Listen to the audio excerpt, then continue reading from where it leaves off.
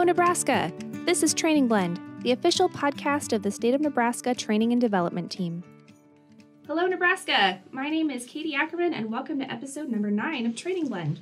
We're here today with a special episode to give you the lowdown on performance reviews. Let's get a quick hello from the rest of the training team with me here today. I'm Mary Beth. And Renee. We're joined for today's episode by our special guests, Chase Olson and Justin Burton. Chase and Justin are two of the tech gurus who man the Link Help Desk. We're also joined by a returning guest, Jason Jackson. Jason is the Director of Administrative Services and the State Personnel Director. Welcome, everyone. Hello. Thanks for having us. Thank you. Thanks for joining us. So we're going to spend the next few minutes talking about performance reviews. We'll talk about some best practices for meaningful and effective performance reviews, as well as some tips and tricks for getting it done in the system. Let's get started. It is time for the hot seat questions.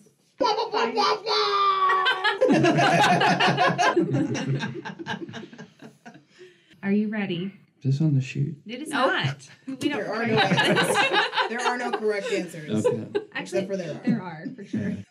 Okay, question 1. Bacon or sausage? Bacon.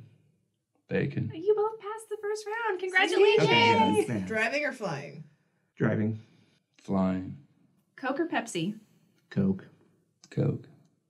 Morning person or night owl? Night owl. Both. Yeah, you don't sleep. Just don't sleep. I don't. I love getting up super early, but I don't And like working going on to performance bed. reviews? Sometimes. Country or city? City. City. Cats or dogs? Dogs. Cats. Favorite vacation spot? Probably California so far. Either Albuquerque to see my nephew and niece, Puerto Rico, San Juan, but that was 2004, so. Actually, I like to stay home. Staycation. A staycation, yeah. Favorite smell? Candles. Favorite smell, because I do have a sensitive nose. Anything from Scentsy. How about that? All right. Yeah, boom. Candles and Scentsy. I love it. Yeah. The IT guys. Favorite season? Fall. Fall or spring. Snow or no? No. No. What are you reading or listening to lately? I'm listening to The Stormlight Archives by Nebraska author Brandon Sanderson. I got a couple books going. One of them's a biography on Kurt Vonnegut Jr. And then another one's just fiction. I love music. I've been doing a lot of random playing on jazz lists from Apple. Make, model, and color of your first car? Red 1989 Dodge Daytona with a little two-door hatchback. Two-door Buick Skylark. That was kind of orangish. Nice. What is your spirit animal? We just looked this up. Mine's a tiger. There's a My quiz for this? No, it was a Chinese Chinese animal. Yeah, because I mean, mine's an ox, but my spirit animal's probably a sloth. They're awesome. They're very in right now, so. Just so laid back and mellow. What was your first job and what was the worst part of it? My first job, outside of detasseling, like almost every Nebraskan, was working at a vet clinic as just kind of an assistant. The worst part was giving cats shots of insulin. Not a fun experience. Cats don't like shots. I had a lot of not fun jobs growing up, like detasseling. I think one of them was just for a week. The gym at my school last summer, they were putting in things that would hold volleyball posts, and they were doing it the length of the gym so they could have 2 for practices. The guy drilled the hole in the gym, and then my job was to basically by hand dig out the dirt underneath so we could pour cement into it. And the angle and everything, I basically spent the whole day laying down and chopping with a screwdriver, loosening the dirt, digging it out. It was like going and digging out of prison is what it felt like. And whatever minimum wage was back then, so yeah, just not fun across the board there. What TV show from your youth would you like to bring back?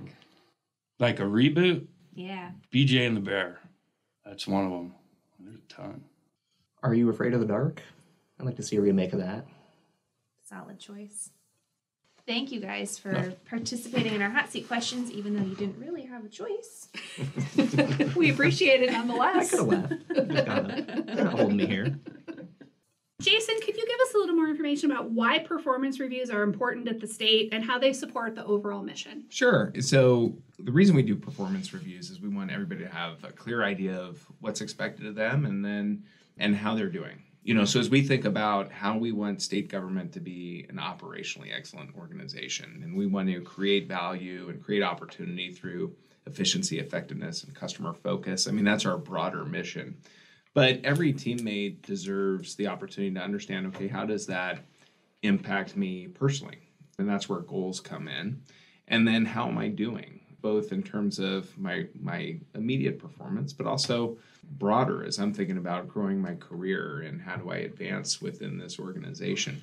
So that's where performance reviews come in, it should be one touch point among many where we're creating opportunities to give our teammates direct feedback about what they're working on, what their priorities ought to be, and how they're performing against those expectations, with feedback both about, hey, what are the significant strengths that person is exhibiting that's helping our organization be successful?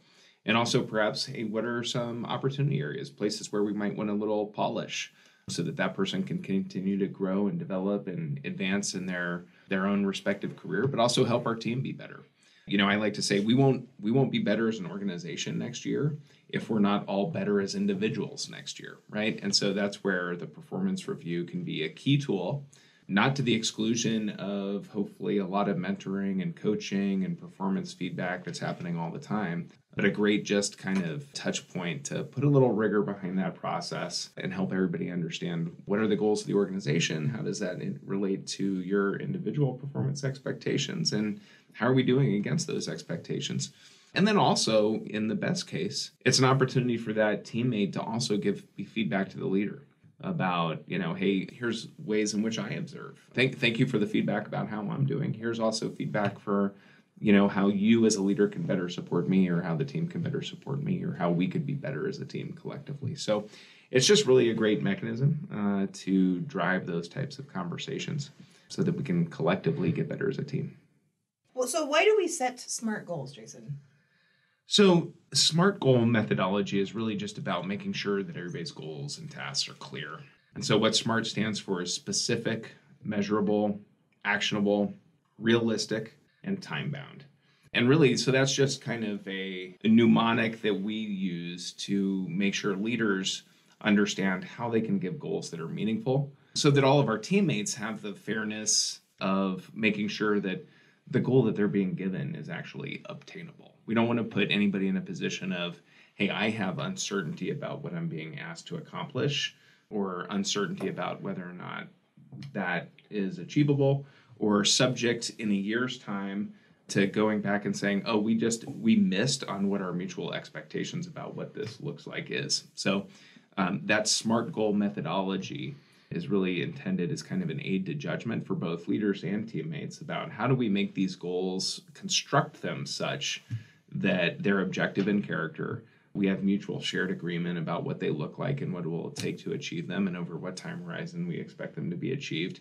And then in a year's time, we're well positioned to be able to go back and say, okay, was that met or not? And that lends itself to good conversation about, okay, where did we make trade-offs? What happened? What got in the way? Or what worked really well? And in the absence of some of those key criteria and that SMART methodology, sometimes those conversations can be compromised. So that's why we use SMART goals. Advice or words of wisdom for supervisors that are getting ready to do those? Well, what I might do is just share a little bit about kind of my approach when I'm thinking about giving reviews for my direct reports. I like to approach the conversation from really a perspective of I'm interested in 4 data points as I'm kind of delivering reviews.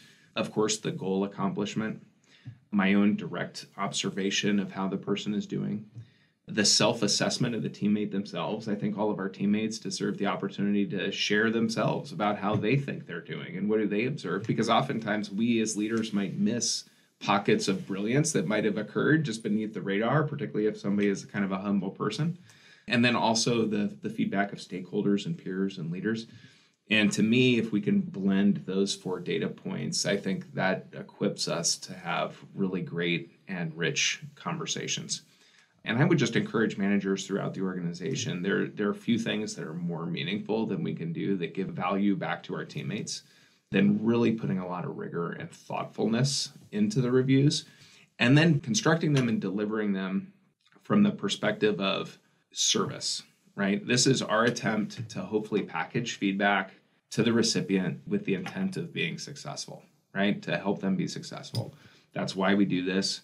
And then for teammates receiving reviews, and all of us get reviews, right? It doesn't matter what level in the organization you're in. Placing ourselves when we're receiving a review in kind of a learning mindset and not being defensive about any feedback, but being receptive to whatever feedback we're getting. And the way I always couch feedback is, hey, I'm not saying all of this is necessarily perfectly right. You have to put the feedback through the filter of your own experience and perspective and assess if this resonates with you or not. And if it doesn't, hey, set it to the side.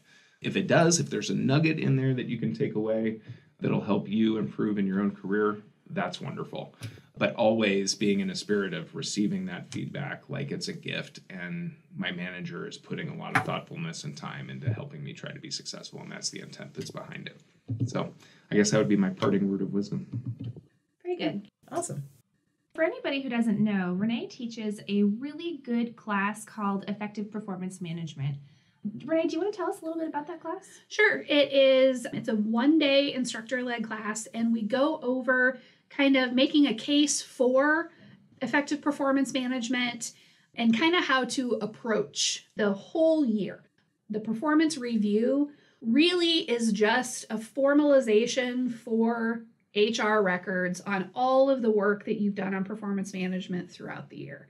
There should be nothing new that comes up in the performance review. And we take a whole day and we really dig down into how to approach that and how to make sure that you're really doing it well and that you're getting a lot out of that investment of time. Renee, what are some things supervisors should know when they're conducting performance reviews? I would say the first thing might be surprising, but make sure that your team and you really have a good understanding of the performance rating scale. The scale is surprisingly misunderstood and misinterpreted across the state. And so I want to get into that just a little bit. The state uses a 5-point rating scale, which is far and away the most common used across all industries, agencies, businesses. So it's very, very common. And it's very important that everyone has a good understanding of what the definitions for each rating are. In particular, a rating of a 3. A rating of a 3 means you're meeting performance expectations, which is what we strive for, right? So if you get a 3, you're meeting expectations. You're coming in, you're doing your job, you're doing it well, and that's something to be celebrated. And I think what happens is we are very well acclimated to 5-point rating systems because that's what most of us used in school. An A, B, C, D, F, or a 1, 2, 3, 4, 5. And I don't know what it was like at your house, but at my house, if I came home with a 3, it was not something to be proud of. And the definitions are a little different. In school, if you get a C or a 3 or whatever your district uses, that usually indicates that you probably didn't study for all of your tests and quizzes as you should. You probably didn't turn in all of your homework. There's definitely some room for improvement with a C. And that's different from the rating scale that we use here at the state. A 3 at the state means that you did everything you were supposed to. You did all your homework, you studied for your tests, you did really well. So really, if you equate the school grades rating scale that we're all used to with the performance rating scale that we're using now, a 3 really equates to an A or a B in school grades because you're doing exactly what you're supposed to. That should be celebrated. And a 4 or a 5, you're doing extra credit, you're doing literally above and beyond is the definition for 4 and 5. So I think for supervisors and for all team members, really having a good understanding and a common understanding of what those ratings mean can go a long way to making the performance reviews even more effective. Because if you have a supervisor that is really happy with somebody's work and giving them a 3, and they're seeing a 3 as a C, you really have a disconnect on what those mean. And you have a supervisor that's really happy with the performance and an employee that's disappointed in their score for the same work. And if that's something that you're interested in learning more about, there is an online class available for free to everyone in the EDC. It's called Understanding the Performance Rating Scale. It's about 20 minutes long, and we go into a little more detail on this exact subject. So if that's something that you haven't talked about as a team, this is a great time to really discuss that. Awesome. And we'll put the link to that in the show notes so people can access that easily. And secondly, I would just like to give supervisors some very basic advice on how to approach the review. As Justin mentioned earlier and Jason mentioned, planning is your friend with performance reviews. So make sure that you plan carefully. Make sure that you formulate the key points that you want to deliver in the review. I don't recommend reading through the review with your employee. They get a copy of the review. We hire people that are able to read independently, and we can ask them to do that. It's okay even to give the employee the review ahead of time, just to let them go over it and digest it and think about it a little bit, so it's maybe less stressful. Some employees really like to ruminate on information and think about things and really process it before they're ready to discuss it. So if you have folks that value that time, there's no reason why you can't give them the review to look over before you actually have the meeting. And the performance review is a great time not only to talk about performance, but to really talk about career development. This is a great opportunity to talk about, where do they see themselves going? What's the next career step for your employee, and what's the plan to get them there? What training do they need? What skills do they need to develop? And what is the plan for that? And, to talk about training opportunities and maybe any stretch assignments. And those are really fun conversations to have that a lot of times we probably don't make enough time to do in our everyday work. So the performance review really is an opportunity to connect with your team members, make sure that you're on the same page, and plan for the next year. And that's always exciting. Are there any common mistakes or maybe misconceptions about how to conduct a performance review? I don't know. I don't know that I would call it a mistake, but I think one of the major hurdles that both supervisors and team members have to kind of get over is seeing the performance reviews as an opportunity rather than punitive. Anytime you talk about your performance and you're literally being judged by somebody, it's stressful. But if we have those conversations throughout the year, which we talk about in the performance review class on specifically how to do that, and really see it as an opportunity to talk about some of those development opportunities and some of that fun stuff, that project that you've always wanted to work on, or what training's going to be available this year, and really look at the performance review as an opportunity to spend time developing your team rather than just one more thing that you have to mark off your to-do list. We have to do them anyway, and you might as well make it a positive experience for everybody. And if this is something that you are interested in learning more about, if it's a muscle that you want to build a little bit, I do offer that effective performance management class as an open class periodically throughout the year. The remaining dates for 2020 are April 20th, July 17th, and October 7th. This class is also part of the leadership certificate if that's something that you're interested in as well. So hopefully I'll see you in a class soon.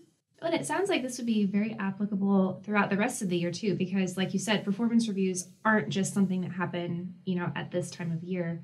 It's something that should be happening all the time. Absolutely. Performance management, if you're a supervisor, performance management is absolutely everyday work. And if you're doing performance management and you're having those frequent performance discussions, if you're having one-on-ones, if you're providing fast feedback, and noticing behavior that you want to see more of, the performance review is a snap. If folks want to sign up for these classes, where do they go? A reminder. Yes, just go right in the EDC, search effective performance management. All of the sessions for 2020 are open for registration right now. So, Justin and Chase, what resources are available to support navigating performance and goals in the EDC? When you log into the EDC, there's a user guides button. You can give that a click, and it will list most of the user guides we have for all of the Link programs. But there's an Employee Development Center section where you can find ones for creating goals, launching reviews, completing reviews, all of that. You should also talk to your supervisor. They should be familiar with these and can probably help you out, as well as your agency's HR folks. I'd also add, too, that there is a custom page that has information, just general information about the performance reviews and stuff about the competency changes and formulas that are used for coming up with the scores. But another thing is there's a section for how to do just basic standard reporting. So that's a good resource for managers that want to maybe track on their team's progress through the actual review cycle and stuff of that nature. It's out there, too. And we can link to those in our show notes. What mistakes are most commonly made in the system, and how can managers avoid making those mistakes? I think for the review process itself would be not having goals completely created and approved. Because when the review launches, they pull those in, and if they don't have one created, I mean, they might even have them out there, but if they're in a status of like pending approval Or saved as a draft. correct, it's not going to pull those in. And it's really, you've been working on them for a year in theory, so you shouldn't have this problem, but it happens. And if you can catch that, even if the review is still in process, there's ways that we can help get those in. It'd probably be easiest to call the help desk and we could assist somebody with that. But I'd say that's one of the bigger ones we see is I went in there and my goals aren't loaded or whatever. Yeah, people are pretty familiar with the system by now, and we don't see a whole lot of technical issues with it. Correct. Well, that's good news. Yeah. Do you have any tips or tricks to make it a smooth process for managers? One thing I would say is to check out the manager dashboard. Under your reports menu, there's a dashboards option where there's a manager dashboard.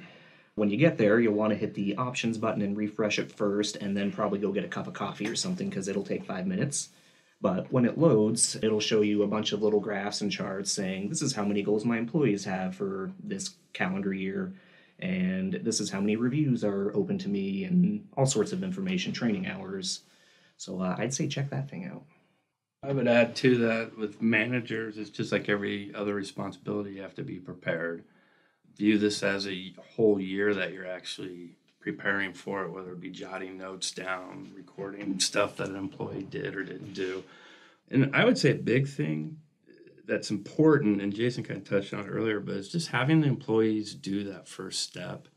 As an employee, that's your way of saying, hey, this is what I think, and the manager might see something that they didn't take in consideration. But another part would be it also might bring something to light that they weren't even aware of, like especially those last two questions, stuff that you're celebrating or proud of over last year, but do you have the tools to do your job? And, just participation, I mean, that's going to make it then easier for the manager when they go to do the ratings. And then when you sit down and talk over everything, there's no surprises.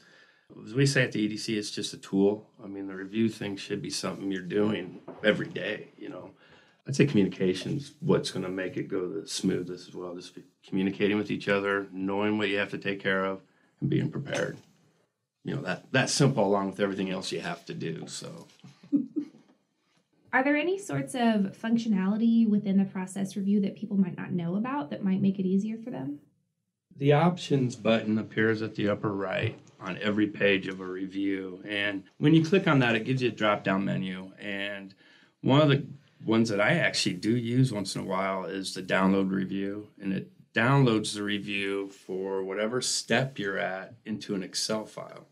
You could then do that in an Excel. It's formatted to be like the review. Then you just go back to that same button when you're done and do upload review. Or if you're not going to have internet connection, that's a great way to fill it out. Or if you need time to think, work on it, save it, and then you feed it back into the system. It's just like attaching a file. And then all that information is going to flood into the review template. Another thing I would add is managers or whoever the review is at can add co-planners for their step on their own. They don't need to have HR or us do it through that options button, which shows up on every step of the review, every page. Awesome. Very Very good. Well, that's all for this very special episode of Training Blend. Thanks for listening, and thank you so much to Jason, Justin, and Chase for joining us today. I really very much appreciate you guys welcoming me and allowing me to join you once again. Thanks, Katie. My pleasure. Join us again next time. Thanks for listening to this episode of Training Blend. We release new episodes of this podcast monthly. Make sure you follow us at Any State Training on Facebook, Twitter, and Instagram, and State of Nebraska Training and Development on LinkedIn to make sure you don't miss a single episode. Until next time.